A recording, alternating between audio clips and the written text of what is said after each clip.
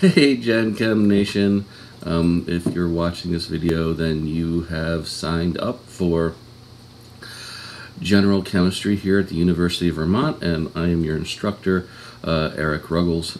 So here, just a quick little video to help you get started with our course, basically by just exploring Blackboard, showing the little ins and outs for access to all the information as we go throughout our semester. I'll have more of an introduction as far as my personal hobbies and things of that within the discussion board, which we'll talk about in a little bit as we go. That's kind of the next stage or the next step. But first, let's just look at getting started, and I'm going to switch screens now so we can look at Blackboard. Hey, General Chemistry Nation. If you are watching this video, you're ready to get started by looking what Blackboard has to offer. You have signed up for my class, Professor Ruggles, CHEM31, and we use Blackboard quite a lot in this course with supplemental information, assignments, announcements. So it really behooves us to make sure that we understand all the different components that I've put together to help you with having good success within the classroom. So right now we're in this get started announcement here, or well, really kind of like just a prelude introduction. And what we have is a number of pieces here. If we kind of scroll down just a little bit, with announcements, syllabus, assignments, mastering chemistry, course materials, etc., etc. And what I want us to do, these are all the components that are actually part of Blackboard already. And so I want to make sure we understand how we can find them and what information can be found therein. And so if we look to the left, we have a navigation pane, and sometimes it's hidden, so you might see a little arrow on the side menu, and so that's just going to help you to open up that navigation pane or close it, depending on your preferences. And right now we're at the very, very top with the Getting Started theme. So let's go to announcements. And basically announcements is right now, we don't have any. When you see this video, you might have seen at least one announcement, but this is the home page. So anytime you log into Blackboard, you're going to log into this page, and this is where we see announcements. And I use announcements a lot. I use announcements to really keep everyone on pace with what I expect of you. What assignments are given for every lecture. Can be found here. When we have exams coming up, reminders will be found here. When we have quizzes, again, all these pieces of information as we go throughout the course, reminders, times, etc., can be found within the announcements. So you also get an email with the announcements, so you can always, have to always come here to read all the announcements. You get them by email. But I would say please read the announcement, because it really sets the stage for what's expected of you. And really, I try to give a lot of reminders just to help everyone keep on pace. I know there's a lot of things going on, so when you get that announcement, take out your day planner and just jot that note down to yourself, so you can keep on schedule with the course. So that's the announcements. If we go now down to number 1, the syllabus, here we find within the syllabus page a number of documents. At the very top, we have the full syllabus, and so that is the entirety of the syllabus, of course. And then below that, what I've done is just kind of broken apart that full syllabus into the different sections therein. So hopefully to maybe help you navigate, like if you just want to look for grades, well, I just go to the Roman numeral 3 grades, and I can see that information. So I've split those all down into individual documents to help with that navigation. there will be another video that goes through the syllabus as far as the full syllabus. So look for that in an assignment. So that's the syllabus, number 1. We'll go down to number 2, assignments. We will find that if you're following along, you might not see all of these assignments. Some of these are hidden from you as of yet. But we basically have a number of modules, right? And the module corresponds to the chapter. So module E is chapter E in your textbook. Module 1 is chapter 1 in your textbook.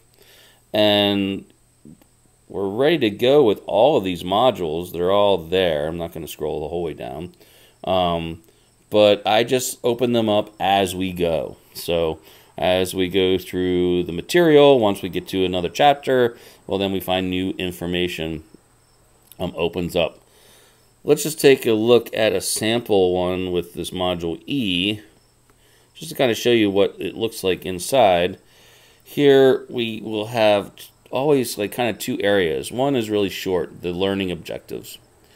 And this just tells us, you know, what we're going to be learning in this particular module, this particular chapter. So here, this is the beginning. We're looking at, you know, dimensional analysis, units, sig figs, density, right? That's what we're going to get out of this. And then we have the assignment. I always like to start off with a little bit of music. So here, the first video that we see is really Talking Heads. So get some coffee, you know, take a stretch, you know, take a break, or just, you know, get into the mood for a little bit of chemistry. And then we get into the assignment. We see our lecture videos here, Roman numeral 1, Roman numeral 2, looking at module E. So we have these blue headings for the lecture material, and then notice in parentheses that corresponds to the chapter. So module E, chapter E, and then going into the specific sections of that chapter. And then we eventually get down to you know, some red, where we have practice homework. So this is homework that will be assigned. Again, those will come at us through announcements. And so these chapter E questions, 23, 25, 35, 37, are then in relation to the 2 lectures above, lecture 1 and lecture 2. So trying to coordinate the practice homework with that lecture material. Get down to Roman numeral 3. We then get into significant figures, right? There's a video talking about that, as well as homework in red there from 39 to 51. And then we see this kind of purple text. And so here is where we can find help videos. I'll go into that in the ebb and flow of the class, as well as where to find those in terms of the actual Blackboard orientation. But this is basically with number 88AC at the very bottom there in purple, is a link that takes us to an example homework problem video to help us with some harder concepts. Sometimes we like to have some breaks, so I throw in some more music there. And then we finish this particular module with dimensional analysis, more homework there in red, and then as you can see, more homework videos if we need extra help with specific examples. And then at the very bottom, some harder questions that really push the limit for, you know, how tough these things can get. And then at the very bottom, a connection to a PDF version or manuscript of all of these lectures that are within this particular module. So that's what the assignments will look at, and it's not that you'll get the whole assignment. It just will depend on class time and things of that nature, and I'll be very specific in terms of what is being assigned so that you know exactly what to do. So for instance, maybe the first lecture we only get through Roman numeral 1 and Roman numeral 2. Well, that's fine. Then that's all the homework we would have is 23 through 37. But I will be very specific with that within our announcements link, right, in those emails. So that's where we can find assignments. Now going to number 3, Mastering Chemistry. Mastering Chemistry is where we will have our online quizzes. And your page is going to look a little bit different to mine. You're not going to have all these links that we see here. But if we go way down kind of near the bottom, we see My Lab and Mastering Course Home. That's where we're going to access our Mastering Chemistry assignments.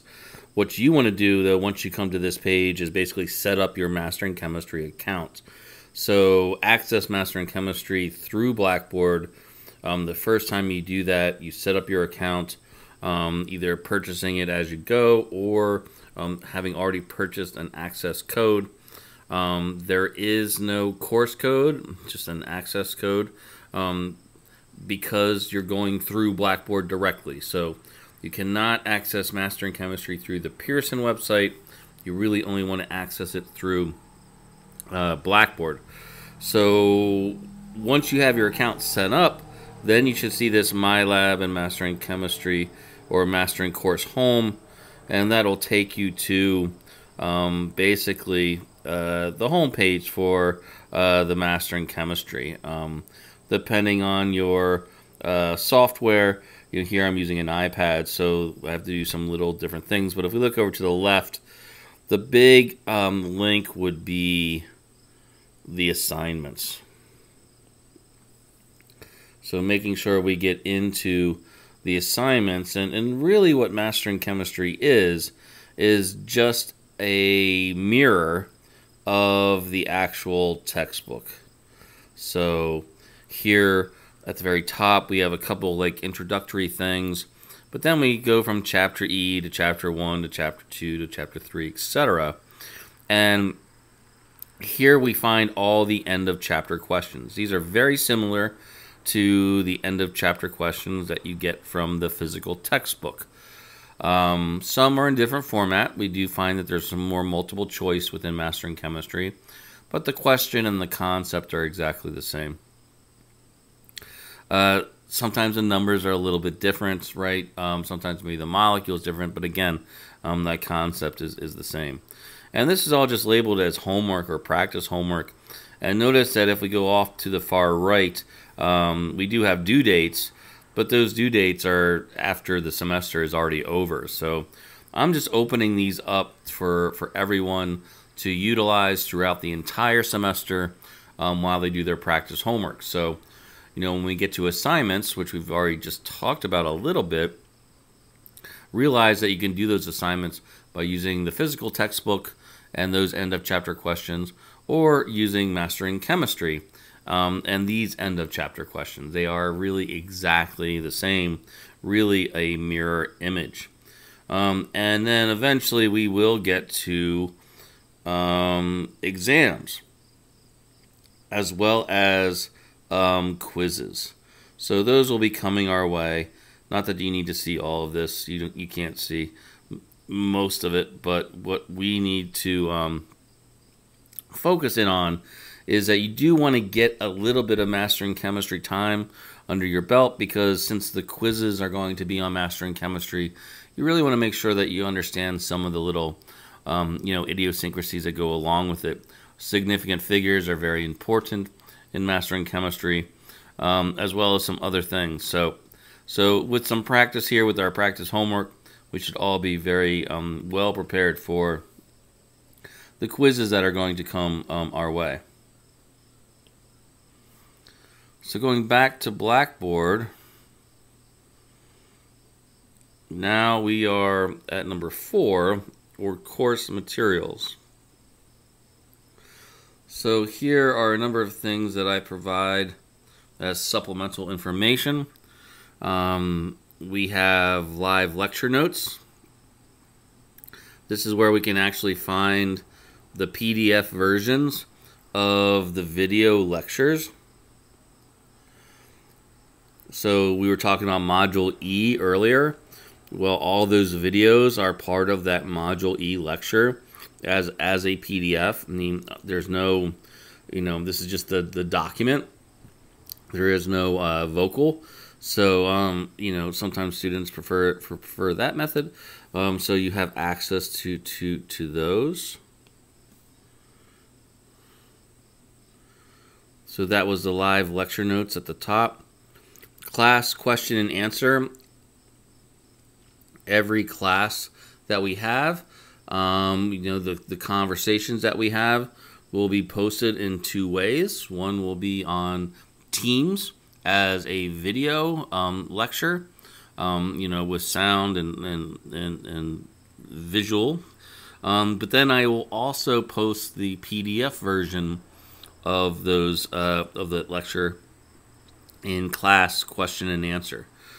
So as we go, we can basically find the class transcript within that folder. Going down to solutions manual, just like it sounds, we have the full solutions manual. They're broken down by chapter.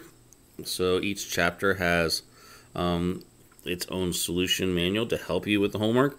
Don't rely on the solution manual. It's a good tool, but don't become reliant on it.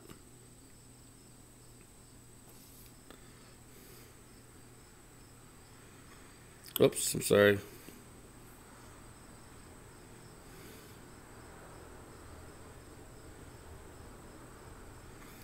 So we did solution manual. Now we go to textbook problem videos. Here's where I post a number of videos per chapter to help the student out if they need some, just some more information. These are like mini lectures. So here we're in chapter E, and I have number 54, it's number 60, number 71. And what we find here are links as far as this attached file that helps us to go through the problem. So we have the question here written. Let's say we have a problem with density. We go down to number 71. If we click that, it's going to open up then a video. This is number 71, chapter that 1. Will then describe number 71. Looking at density, and the question reads that we have a small airplane that takes on 245 liters. So if you need extra help, you can come to these videos, and hopefully that helps to put the connection together. And for each chapter, I try to put a number of these homework videos so that they can help you, any time of the night, right? To figure out some type of question. Maybe you're working at 2 a.m. You need some help. Well, here's a resource that might be helpful to you. So that was the textbook homework videos. Not only do we have those in terms of normal format, I also have them closed captioned. I know my voice can be very soothing and put people to sleep, so maybe you want the text version, so they're all there as well. I will say that within the assignments, the links that I put for help videos here are always to the textbook and not the closed caption. So if you do want closed caption, you would definitely have to go find it in this folder. I then have old exams from 2019. We have blank practice exams as well as practice exam keys. These are just to help us have extra practice. Realize that we are now online with all the exams, and we're on Blackboard for taking the exams. So the format's definitely going to be different. But you do have these for extra practice, and practice makes perfect. We also have SI problem sets, and these are student-led instruction, which we've had during the normal semesters, and I'm just not sure if it's going to happen with you know, where we're at now with the fall semester and COVID and all that. So I've posted old sessions for us to help, which is, again, more practice. So not only will I, in my assignments, talk about, you know, lecture videos and practice homework and stuff like that, but also direct you to, you know, SI sessions as well. Again, it's a practice makes perfect idea. So these are just extra tools to help us with that practice. There are plenty of problems out there. So we've gone through course materials, and then at the very end, there's just some documents to maybe help. Steps to Success in CHEM31 is a great one to take a look at. Talks about the work ethic, talks about how to really approach the homework. So take a look at that. And then some other documents such as the periodic table, nomenclature, VSEPR, forces, right? I'll highlight these as we go through the semester. So that's taken us through all of the number 4. And so the last one is number 5, which is the discussion board. And so here what I've done is created a number of forums to try to just help with questions and answers, even though we're not, you know, socially close, right? We're socially distant, just to try to help. So on the left, we see titles, which are talking about the forums, such as fall introductions, pre-fall, good news, bad news, things of that nature. And then we get into modules as well. So the idea here is just, you know, if you have a question, feel free to ask it here. And I'll keep checking the discussion boards, and I do my best to answer right back. I've already started with fall introductions. I know it's tough. We're kind of separate, but, you know, maybe we could start to make a connection by just giving us some introductory, you know, things about ourselves. We don't have to share, but if you feel like sharing, please do.